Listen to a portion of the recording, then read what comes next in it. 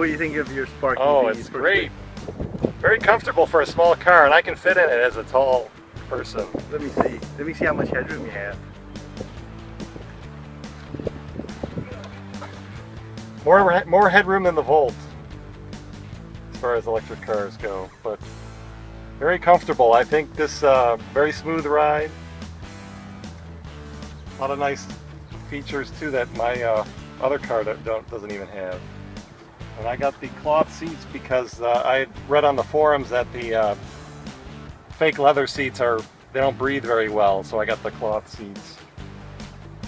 That's the only difference between the 1LT and the 2LT is the seats primarily. And then you have to add on the charging, the fast charging feature, which I have. Here it is. This is kind for protection. It is active. When I was at the deal, I was looking at the regular Spark and this Spark and what some of the differences are.